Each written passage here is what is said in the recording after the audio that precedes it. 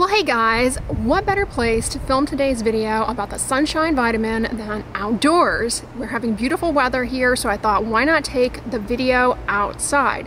Vitamin D, commonly referred to as the sunshine vitamin. Up to 90% of vitamin D production in the body is due to ultraviolet radiation coming from the sun. It happens in your skin. It isn't ultraviolet radiation as a whole, however, that does this, but rather a specific subset of ultraviolet radiation from the sun called UVB. A lot of people worry, well, if UVB is necessary for production of vitamin D in the skin, won't wearing sunscreen, which blocks UVB, won't that make me at risk for low vitamin D levels, even vitamin D insufficiency or deficiency? This is not an unreasonable question to pose. If you take skin models in the lab and expose them to artificial sun exposure, well, yeah, you will see that sunscreen has the potential to impact vitamin D synthesis in the skin negatively. However, lab studies don't necessarily reproduce real-world conditions. They don't reproduce reality. Artificial sun is not the same as natural sun, and human behaviors are not the same as lab behaviors. So what does the clinical research show on sunscreen use and vitamin D production? A very recent large study looked at all of the available research on human use in real-world conditions of sunscreen and vitamin D levels. Of the 69 observational studies included in this review, 25% of them actually showed that using sunscreen was associated with a higher vitamin D level. 10% of the studies, however, showed the opposite, that sunscreen use was associated with lower vitamin D levels. Why the discrepancy? Well, keep in mind, these are observational studies. They just are observational. They have a lot of limitations. And looking at all of the available studies, there's what we call heterogeneity, meaning a lot of differences. Study designs are different, outcomes are different, things that are reported vary a lot in the different studies, and the reporting of vitamin D levels also varies a lot in these studies. Within this review, however, there were two randomized controlled trials that came from Australia. So randomized controlled trials eliminate some of these issues that come up with observational studies. In one of the studies, participants were given either sunscreen or a placebo cream, and they were told to apply it every single day. In the second study, one group was told to apply sunscreen daily to the head, neck, and arms, whereas the other group was told to apply sunscreen at their discretion, meaning whatever you feel is appropriate, whatever you want to do, here's the sunscreen, go with it. Both of these studies showed no difference in vitamin D levels with the different participants. There was no difference between those who used sunscreen and those who used the placebo cream in the one study, and there was no difference in the group of subjects applying sunscreen daily to the head, neck, and arms versus those using it at their own discretion. And if you know anything about how people use sunscreen, if they're left to their own devices and they're not super familiar or comfortable with it, they are gonna grossly under-apply. Research confirms that time and time again. Most people under-apply sunscreen and they don't reapply it. Both studies compared the vitamin D levels between the two groups, and there was no statistical difference between the two. So yes, while theoretically it's possible that wearing sunscreen every single day could in fact interfere with your body's ability to properly make vitamin D, maybe put you at risk for low vitamin D levels, the actual clinical data that we have does not support this theoretical risk. And a big chunk of the observational studies, at least, suggest that people who wear sunscreen actually have higher vitamin D levels. Now, of course, there are some things that might explain that. People who are more likely to wear sunscreen, maybe they are just healthier. They engage in more activities. They are more active. Maybe they eat a more healthy diet. They're more health conscious. They follow more preventative health behaviors such as wearing sunscreen. Another possibility is just because people are wearing sunscreen doesn't mean that they are 100% protecting their skin. Sunscreen is not a shield of armor. Some ultraviolet radiation is still going to get through to the skin. Sunscreen merely reduces your risk of sunburn, sun damage, and skin cancers. And as I said, a lot of people, when they use sunscreen, they under-apply it, and it also makes them a little bit too confident, meaning they end up staying outdoors in the sun a lot longer. So maybe some of these people who have higher vitamin D levels who are wearing sunscreen, maybe they're just not that good at protecting their skin and they're getting actually more UV rays. That is a real risk with sunscreen, is that people get a little bit too confident in their overall sun protection. They stay out too long, they end up overexposing their skin. sunscreen, again, it's not a shield of armor. You need things like sleeves, sunglasses, a hat, shade, which I'm sitting under a tree right now. A more recent study showed that while on a week-long vacation in a sunny climate, individuals who applied SPF 15 sunscreen at the recommended amount, which is 2 milligrams per centimeter square, they had no evidence of sunburn, but they still showed a significant increase in serum vitamin D levels.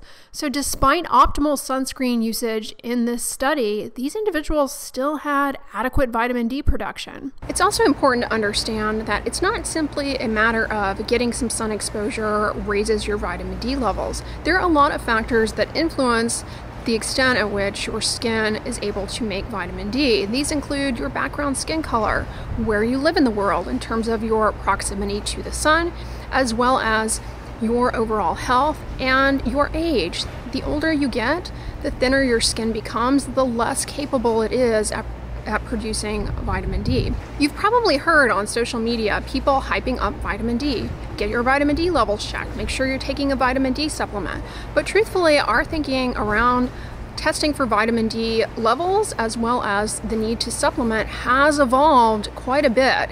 And so it's important to keep up and make sure that we are evolving in what we recommend and what we do that follows what the research supports. For many years, vitamin D's benefits were thought to include things like promoting your heart health, warding off certain diseases, including multiple sclerosis. And of course, we've known for years and years and years that vitamin D, a hormone, is essential for our bone health. It's what's responsible for our body's ability to appropriately absorb calcium, which again is essential for healthy bones. So for years, doctors routinely recommended 2,000 international units of daily vitamin D supplementation. Meanwhile, the optimal threshold for vitamin D levels in the blood was changed from 20 nanograms per milliliter to 30 nanograms per milliliter. This resulted in millions of Americans suddenly becoming vitamin D deficient overnight. All the time you hear people saying, why is vitamin D deficiency increasing? Why is everyone low in vitamin D? And everyone points their fingers to the sun and sunscreen, even though we know that people don't really use that much sunscreen. They don't apply it properly. Why? You can't ignore the elephant in the room that's simply tweaking the laboratory value that we call vitamin D deficient is obviously going to result in more people being labeled vitamin D deficient. Fast forward to 2011, a landmark study done by the Institute of Medicine showed that vitamin D supplementation had no impact on preventing heart disease or other serious illnesses. Because of this, the study authors actually recommended backing down on the recommended supplementation amount to 600 to 800 international units per day as opposed to 2,000. They recommended this daily dose with the idea of protecting against osteoporosis and bone disease. But they called for larger randomized controlled trials to actually address the role of vitamin D supplementation and protecting against bone disease and bone health. Fast forward, we now have the results of that requested study. The VITAL trial was a 5.5-year federally funded clinical trial. It involved nearly 26,000 adults. Half of them were men over the age of 50 and the other half were women over the age of 55. Not only does vitamin D supplementation not have any impact on diseases, it also did not result in a decreased risk of fractures in these age groups. This study was followed by an editorial in the New England Journal of Medicine recommending against routine screening of vitamin D levels in adults in the United States.